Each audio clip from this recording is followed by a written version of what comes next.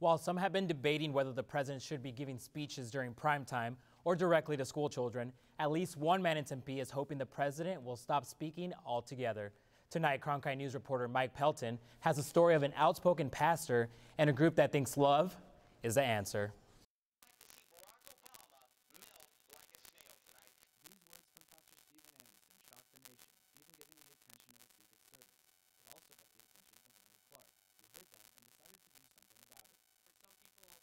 Angry because they say we're trying to take away his freedom of speech. We are not. We're simply practicing our freedom of speech. Clark couldn't stand hearing Anderson's angry words anymore. This was started out of amazement because of the fact that we have a man in our home state, our beautiful state of Arizona, that was hoping for the death of our president. His group, People Against Clergy Who Preach Hate, organized what he calls a love rally, spreading the word through Facebook and gathering outside Pastor Anderson's Faithful Word Baptist Church. It really kind of scared us what this guy was saying, what Pastor Anderson was saying. Many people showed up outside to protest the pastor's hateful words. One woman was turned away when she tried to go inside. He told me I wasn't allowed on the property. Carolyn Laurie said security told her she could only go inside if she dropped her sign. Carolyn says she just wanted to speak to Anderson face-to-face to talk about what he's preaching.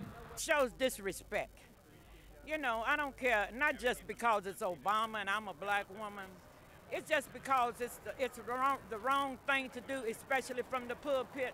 This group says this protest isn't a one-time deal. They will continue to show up until there's a change. We're going to be here until this man over here that calls himself a reverend stops preaching hate. Until then, Clark says he and his supporters will try and preach love.